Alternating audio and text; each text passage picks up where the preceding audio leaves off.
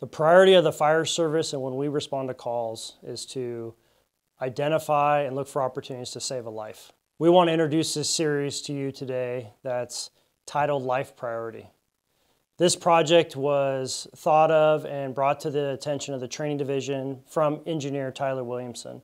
Really, the fire service as a whole is to thank for this series, and we have a strong foundation of passing on the tools of the trade for this job.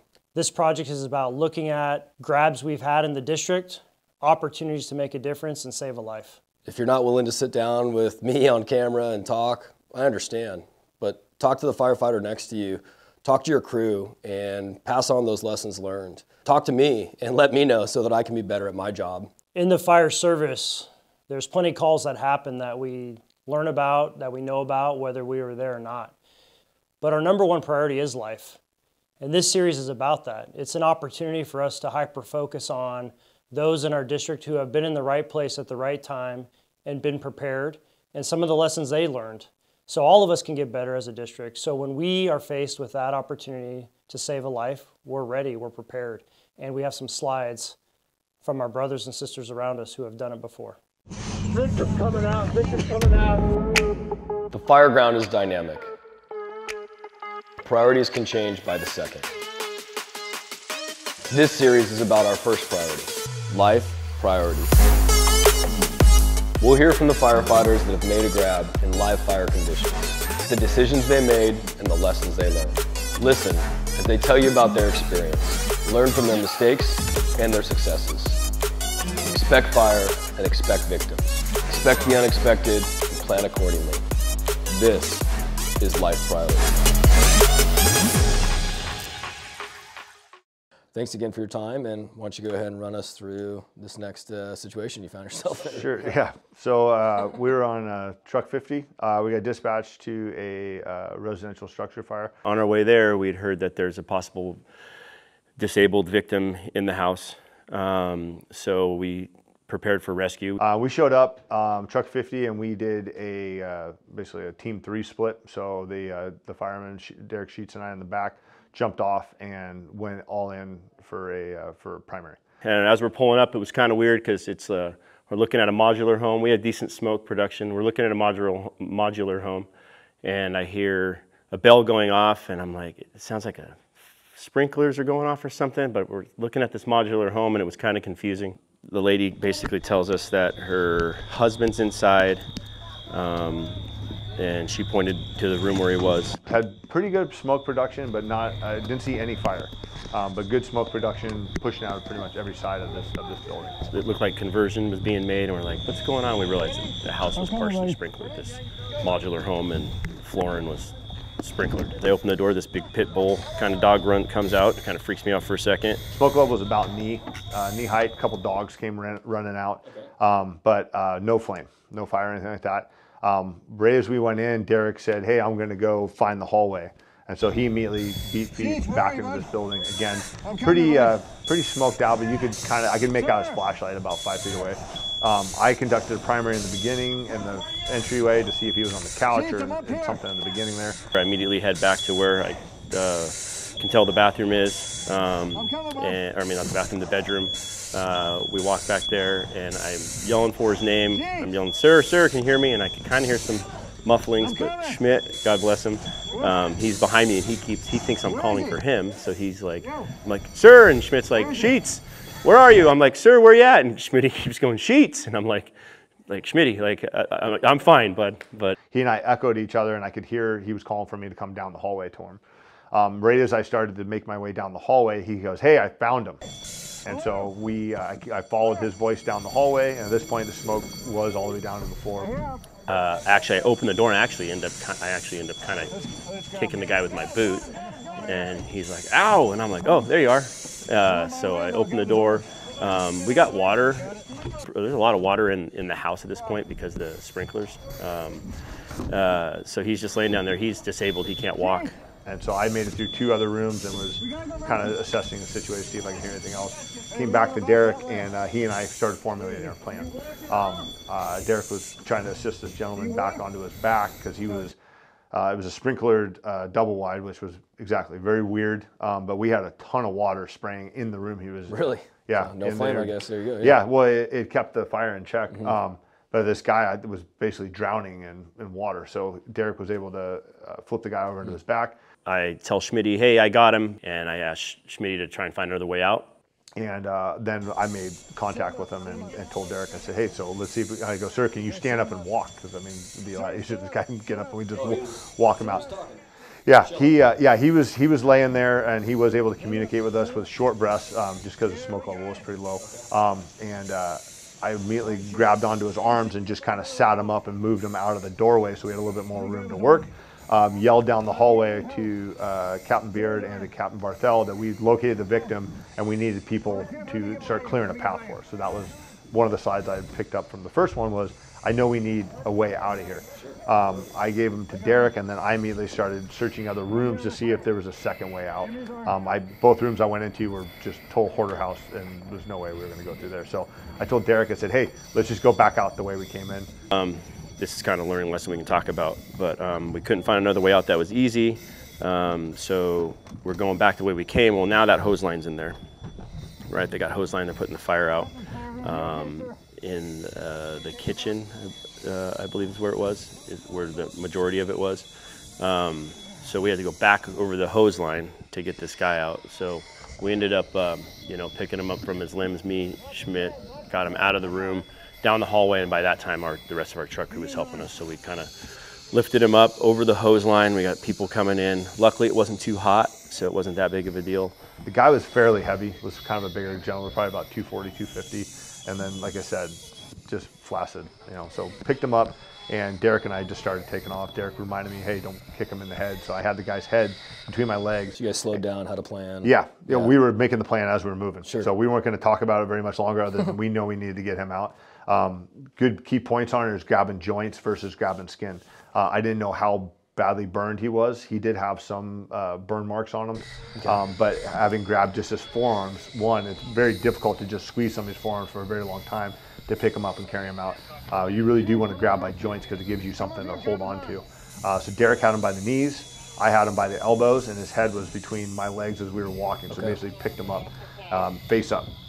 And so we were able to make it all the way to the entry, and then we kind of regrouped. We had to get regrip. Hose line then passed us to go take fire attack, and then we were able to get outside. Captain Beard and Captain Barthel both had the gurney up, right up next to the door. Medic 62 had showed up. Their gurney was, or maybe it was Medic 50, was at the ramp for us. So once we got outside, that's when Engineer Haggerty was there, and I think one of the other engineers off the engine was there. And between the 6 of us, we were able to transfer that victim from the entryway onto the gurney. We went in there knowing potentially where the victim was. We had, it was pretty easy for us to, dispatch tells us as we're rolling up that we've got a known victim. It's confirmed when we get there by the wife. She points to the general area that he's in, and as we're entering, the hose line was also coming in too. So, we had that protection behind us too if we needed that as well.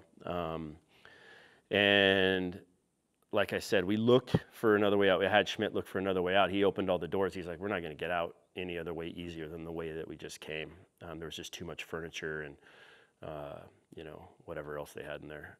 So coming out, going over the hose line, it's obviously pretty tough because you got to lift that victim up over the hose line. It's nice to have all 4 of us. That was extremely helpful. Obviously, that victim can't help us in any way. He's disabled. I think in retrospect, I might have, grabbed a carry-all or something like that, or grabbed a sheet from his bedroom. But there was a lot of fire in that bedroom too, because it started as he was smoking as well, I believe. So that was kind of the lesson of yarding him out, with some sort of a carrying device, whether it's sheets or blankets or a carry-all or however that looks. Like Derek sheets. Yeah, like Derek sheets. Sheets, taking him out with sheets. Are you talking about yourself? So that was kind of the lesson learned, but it all kind of happened so fast to remember to grab a carry-all sometimes is not the easiest thing, you know, I mean, we practice this stuff all the time, right? It's kind of what we're here to do. It's the most important thing that we do, right? It's, you know, life safety. But when it all starts to come together and you realize that you're actually going to be pulling somebody out, you know, sometimes a few things slip through the cracks. But overall, I think we were safe. We had all the help we needed. The communication was great with the IC. We had a medic there waiting. The medic was, we didn't have to go find the ambulance, you know.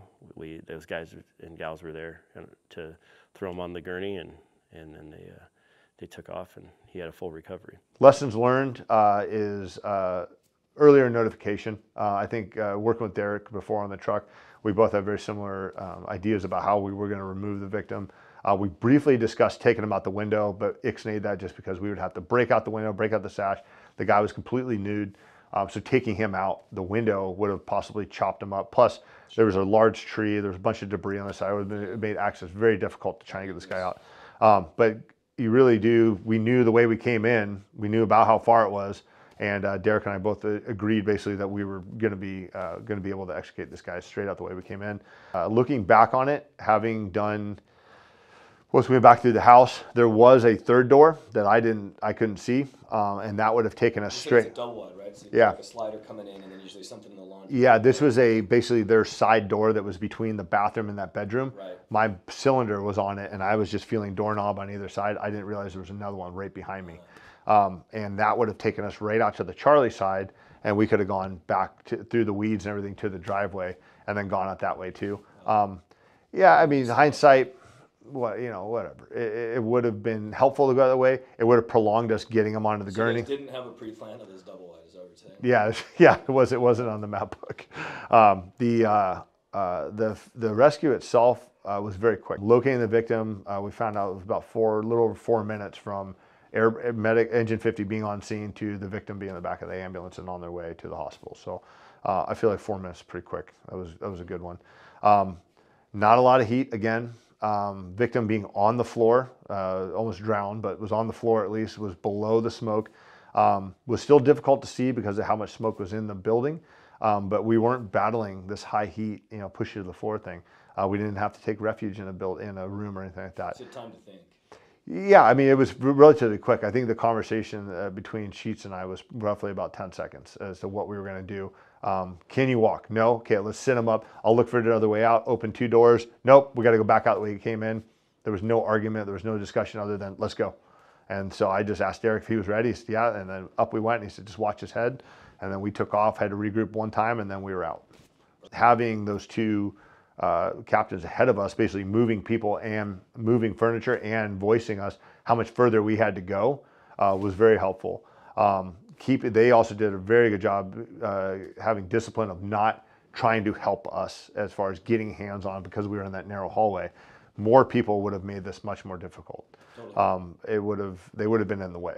So Derek was plenty strong. We were able to pick this gentleman up, get him right on out, and get him outside. Right after the call, we did discuss some things where having a carryall at that front door, not bringing it in, not actually searching with the carryall, but bringing it up with you and staging it at the front door. So if you do locate a victim, is being able to communicate that, and that would be part of your needs for your CAN report. I need the carryall, because if we were able to totally cocoon this guy in that thing and use that to pick up, when we turned to get out, we could have used one of those other people once we got into the entryway to actually pick him up and get him out. It does a couple things for you. One, completely burritos your victim and keeps all their limbs in. That was a huge thing with this guy. His arm, because he had his stroke, his one arm just wanted to keep kind of falling out of my hand. So by grabbing his elbows, he was able to hold on to my bicep as we were going out, but the other one just kept getting hit into doors and jams and stuff like that on the way out. And it was kind of getting in my way because it was just so floppy. Same thing with the legs. The legs are real heavy. He was a big person, soaking wet, so it was kind of hard to grab onto him.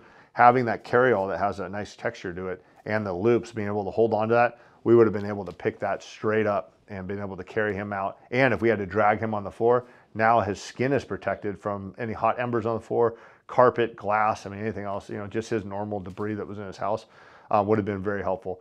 Also, if we were not able to extricate him that way, we now have a carryall to keep him in compass, to pick him up and go out a window as well, to keep him from getting chopped up. I think carryall is a very underutilized piece of equipment for extricating victims. It's not going to work with everybody. The one with Stoops, we obviously didn't need it, But for this gentleman, being as big and as wet and as naked as he was, being able to wrap him up in that thing and keep him protected to get him out would absolutely have been fantastic.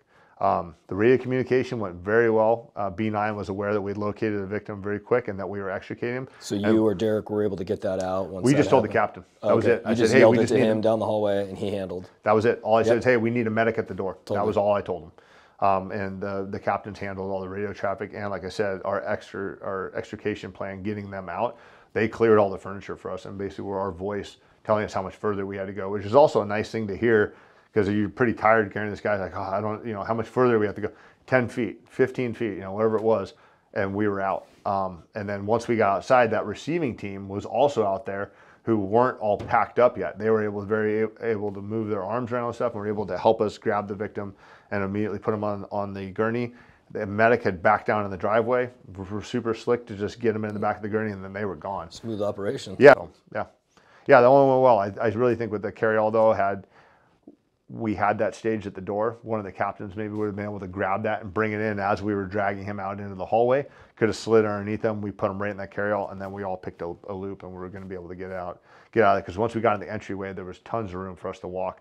And Derek and I were still the only two that were really grabbing them and kept going. So you mentioned the carry-all. I've seen that a bed sheet used for that same tactic. I know we've talked about that as well. So sounds like this operation was pretty smooth. You guys were heads up. Yeah, this one. First in truck, team 3 split. Got an update.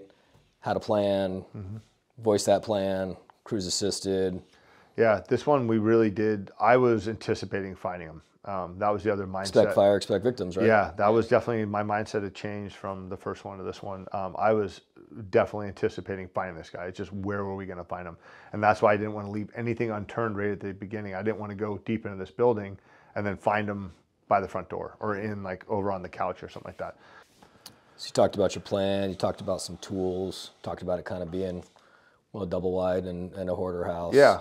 Is there any other big lessons learned, or is there anything you would have changed on this operation? Yeah, I think the carry-all would have helped. And obviously maybe searching a little bit more thoroughly for that potential second way out. Okay. I feel like I gave up on it relatively quickly, even though I'd searched 2 rooms that were just off of his room. So you knew one way would work. Yeah, not a big house, and I didn't want to have this conversation right then. Yeah. It was pretty much, hey, I've searched these other 2. There's no other way there. The one's a bathroom, one's the other bedroom that's full of junk. I know the way we came in. I know that we can get out that way. It's not that far. We're in a double wide. So going back out the same way we came in was familiar to us. And I knew that going back out, especially with the 2 captains clearing the material out of our way, we had the best chance to get out a little bit quicker than when we had first made entry into the building. Great. Yeah.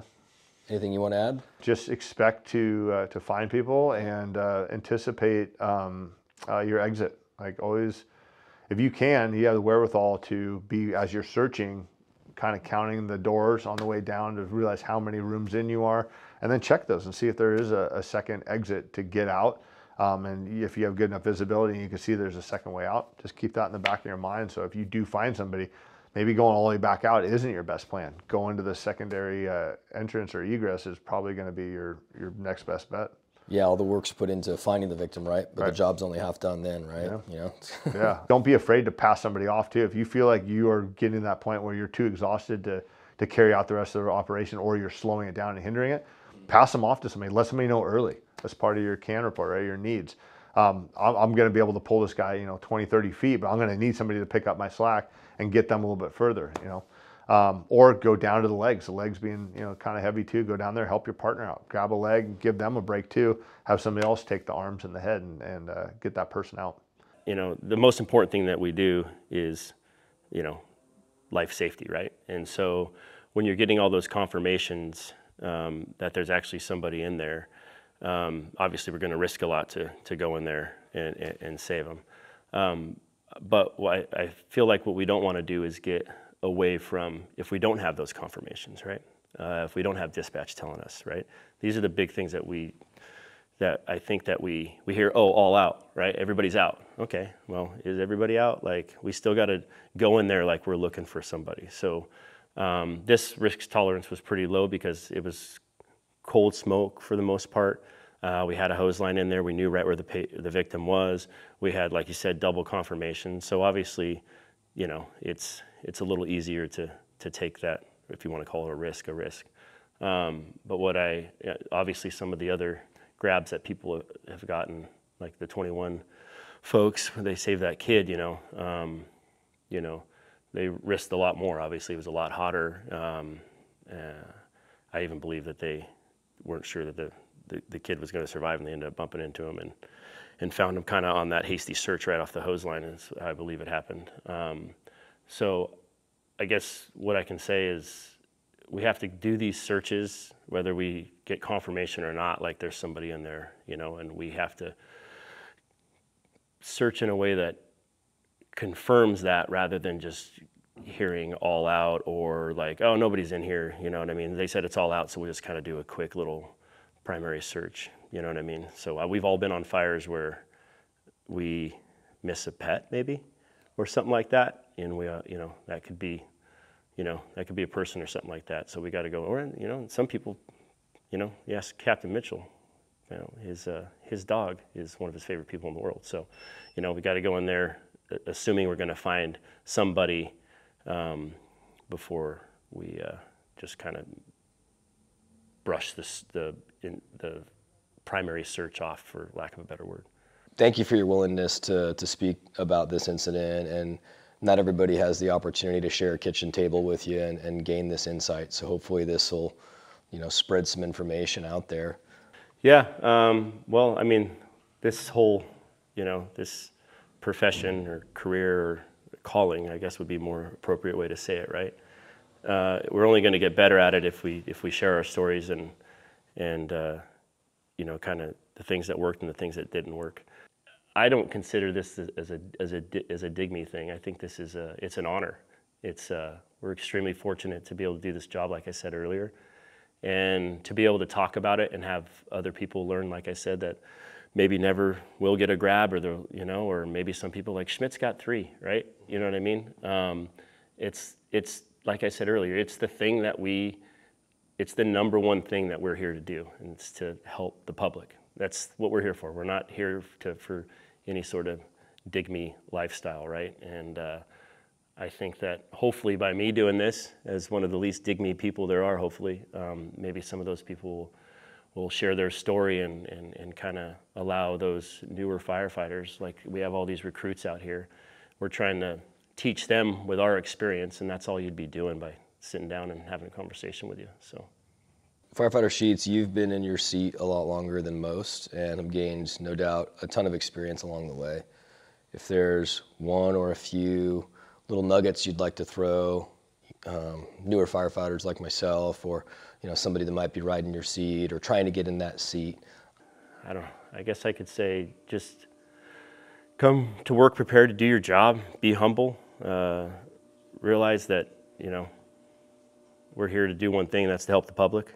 Let's not forget that. I know this isn't truck-based or search-based or anything like that. I think that we all need to come here and realize that we're extremely fortunate to be able to do this job.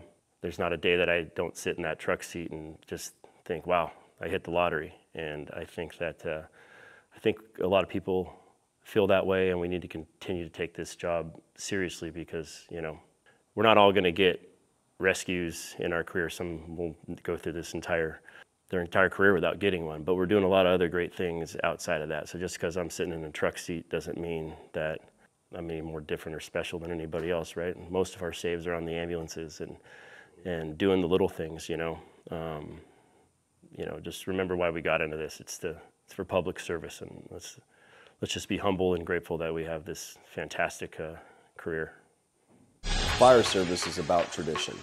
One of our traditions is about passing on our experiences and our lessons learned. When we do this, the story doesn't focus on the individual, but the team and the outcome. These lessons are shared so that you can better serve the public and your fellow firefighters.